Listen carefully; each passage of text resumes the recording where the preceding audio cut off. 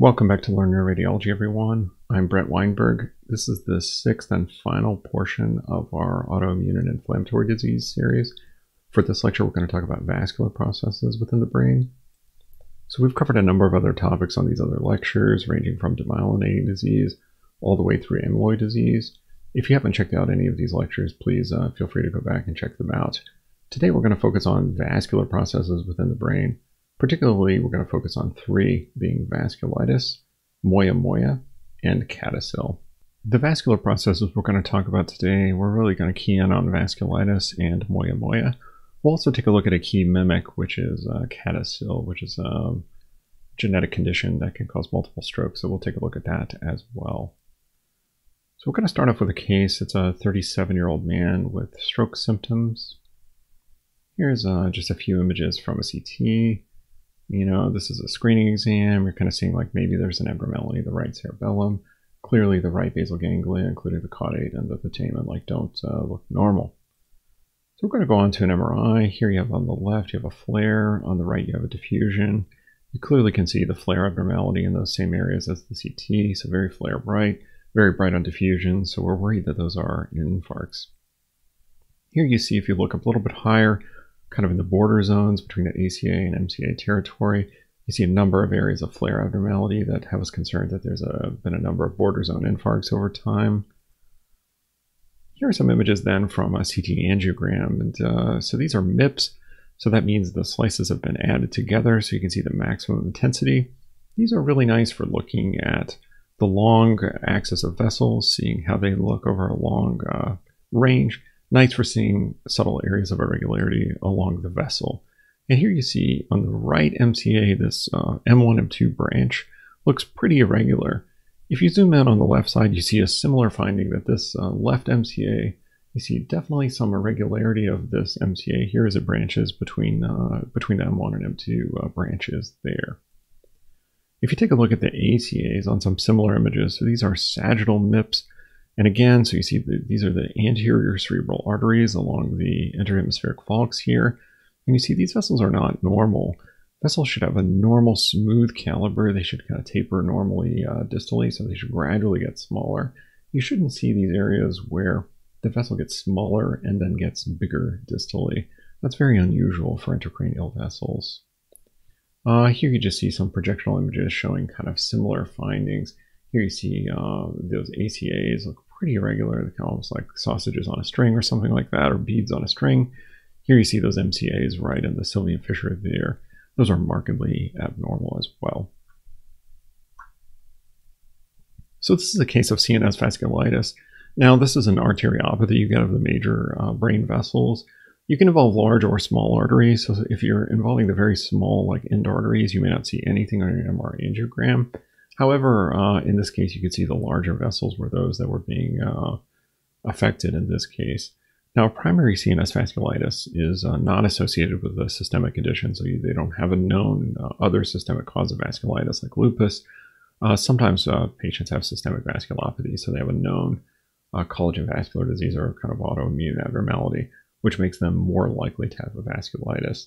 Now, these are extremely difficult to diagnose. Even biopsies can be required, so brain biopsies, you want to try to get some arachnoid surface or some PIA so that you can really see the vessels, but even those can be negative up to 50% of the time. We've seen the findings, and we'll go over these again, but that multifocal vascular narrowing that's kind of not explained by atherosclerotic disease is really what you're looking for. Typically, the patients are too young to have extreme vascular disease that you're going to see.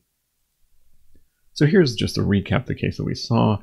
Again, that area in the caudate and putamen turned out to be a stroke because it's very bright on diffusion. Here you just see those findings again. So these are the MIPS. And what you see is that ACA is very irregular. You see it becomes narrow, and just kind of focus on that.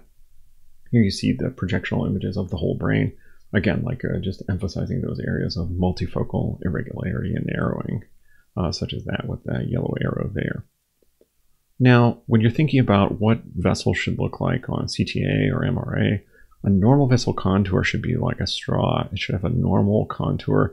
It should be relatively constant in caliber and may gradually taper as it gets more distal. In this case, for instance, you see an abnormal contour, so you see these areas of narrowing followed by dilation or normal caliber. And when it's kind of multifocal like this is something that suggests that you're looking at a case of vasculitis. You really need to see a long view of the vessel to notice this. Those sagittal MIPs of the ACA are a really nice example.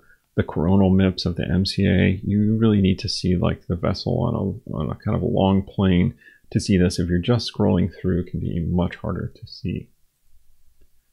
Vessel wall imaging now is a specialized MRI technique to look for enhancement and inflammation of the intracranial vessel walls. It's essentially a specialized sequence where you have fat and flow suppression. You get a pre-contrast image and a post-contrast image to see if the wall of the vessel itself is enhancing. The findings that you'll see is when you have CNS vasculitis, you'll get a circumferential enhancement, so enhancement all the way around the vessel. If you have atherosclerotic disease, you'll tend to see eccentric enhancement, or you may get enhancement like only in the part that's affected by the plaque, for instance. Here you see just an example. And so this patient got vessel wall imaging, and you see this is a coronal pre-contrast image on the left and a post-contrast image on the right. And take a look at this vessel here, for example. You've got circumferential enhancement around the margins of the ACA. Here you see this kind of tram track-like appearance as you catch another vessel a little bit obliquely there. This is what CNS vasculitis looks like on vessel wall imaging. Here you just see some more examples from the same patient. You see a vessel out here, which has nothing on the pre-contrast T1, and again, circumferential enhancement around the wall. You see enhancement around the carotid terminus here. These are areas where the wall of the vessel is actively inflamed. Probably get a little bit out here in the left sylvian fissure as well. You just see those examples, those arrows point to it. Again, in a vasculitis patient, you have circumferential enhancement of the vessel wall, so enhancement along its entire length. So now let's move on to our second case. This is a 49-year-old Thai woman now having the worst headache of her life. Here you see some images from a non-contrast CT. See the sylvian fissures here are abnormal, so we've got some blood products in the sylvian fissure, additional blood products in the sylvian fissure here, maybe a little bit of a component of parenchymal hemorrhage as well. So what was done was the patient got a CTA, because anytime you have a hemorrhage like that, you want to look for a vascular cause. These are some axial MIPs, or this is an axial MIP through a similar level to what we were looking at before. And what I'll point out is if you look at the sylvian fissure here, rather than seeing a nice long MCA in the longitudinal axis here, you don't see much of anything in terms of a big vessel. You see a number of smaller vessels, and you see kind of a similar appearance here. If you take a look at this, these are coronal MIPs, again, through that same area. The MCAs are missing, and there's a number of abnormal collateral vessels in that region. Here you just see more of the same. So we have some sagittal MIPs through the midline here. You definitely see an absence of these normal terminal aspects of the circle of Willis. Here you just see a projectional image from a CTA, and that clearly you have a number of abnormal vessels in the sylvian fissure that are kind of obscuring everything. And these are not veins. I mean, this is a nice, pretty decent arterial timing. But what's happening is those vessels are obliterated. Here you see an angiogram. It's just going to run through here. So you can see, here you see the right ICA. And again, what you're seeing is you've got a few MCA branches here perhaps. But what you're seeing is a lot of collaterals here and not anything that resembles a normal MCA. Here again, you see a few branches here, but nothing that resembles a normal MCA. A lot of abnormal branches in the left sylvian fissure there as well. So a similar appearance bilaterally. These are just still images from that, so you can kind of see that a little better. You should have MCA branches like out here in the sylvian fissure, so you sort of have a gap there where you just don't have those vessels. So you're missing a bunch of the MCA branches. This is a case of Moya Moya disease, and Moya Moya disease is an obliterative angiopathy where you get this gradual occlusion of the bilateral MCAs and replacement with a number of collaterals. And those collaterals in the basal ganglia are what are the so-called puff of smoke appearance that you get on an angiogram. This tends to be people of Asian heritage, so it's much more common in Asian people, particularly Asian women. So if you see that, that can be a clue that Moya Moya is something that you're looking at. Now, these patients are candidates for treatment with external carotid to internal carotid bypass, so that might be something that you can think about. Now, the phrase Moya Moya, unfortunately, is a little confusing because people will throw it out to reflect any obliterative angiopathy. But secondary obliterative angiopathy, so if you have sickle cell disease or if you have chronic atherosclerotic disease, that's not really Moya Moya. It's kind of a Moya Moya-like picture or a Moya Moya syndrome, whereas the primary disease is the primary angiopathy that's predominantly in Asian women. Here you see just a recap of what we saw in that case. This subarachnoid hemorrhage in the Sylvian fissure here, lobar parenchymal hemorrhage and subarachnoid hemorrhage again. You just see those abnormalities there. And again, the bilateral MCAs are missing in these images. So you just see there's a bunch of small collaterals, and that's the puff of smoke there where you're kind of missing those. Those are all those collaterals there with the missing MCAs there. You see just the same findings on the angiogram that I've kind of already pointed out. Now again, I'll point out to you that you have to think about Moya Moya, whether you're talking about the primary disease or a kind of syndrome. The disease is the obliterative angiopathy, typically idiopathic in young Asian females. Moya Moya syndrome is secondary and can be associated with a number of diseases: neurofibromatosis, atherosclerotic disease, sickle cell disease, and other chronic occlusive diseases. So that's kind of a Moya Moya syndrome. For our final case in this section, we're going to talk about a 48-year-old who's presenting with numbness and weakness. Here you see a CT, you see some edema, the bilateral temporal lobes, maybe the periventricular white matter. So it definitely doesn't look normal. When you get the MR, so here's our diffusion, and the diffusion is pretty normal, but it highlights those areas of abnormality in the temporal poles here. You've got some edema. It's predominantly in the white matter of those temporal poles. This is a post-contrast image, so you don't see any enhancement there. And this is just coming up a little bit higher, right? So again, diffusion's negative. But on the flare, what you see is this border zone area of abnormal T2 hyperintensity along the border zone there. Again, not really looking at much in the way of enhancement. This is a mimic that's called a CADASIL. So that's an autosomal dominant arteriopathy. And what you're looking at here is you're getting a number of subcortical infarcts and kind of a leukencephalopathy. But rather than it being an inflammatory condition, it's associated with this chromosomal abnormality, and it's a small and middle vessel size, or small and middle size vessel abnormality. And in this, you get all of these white matter abnormalities favoring the temporal lobes and the external capsule. You tend to spare the frontal and occipital white matter. You can have hemorrhages there, but this is an autoimmune condition that you need to think about. I was wrong. There's going to be one more case here. This is a 50-year-old with dysarthria and paraphrasic errors.